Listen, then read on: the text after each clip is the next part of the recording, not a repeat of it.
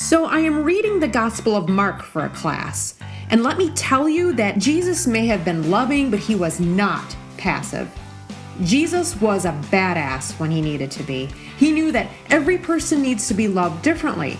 Some need love through compassion. Some need love by having their bullying tendencies pointed out to them. Some need straight up physical healing. Others need leadership training. Loving others is not for the faint of heart. It requires wisdom, selflessness, and bravery. Lord, make me a better lover of my neighbor and my enemy.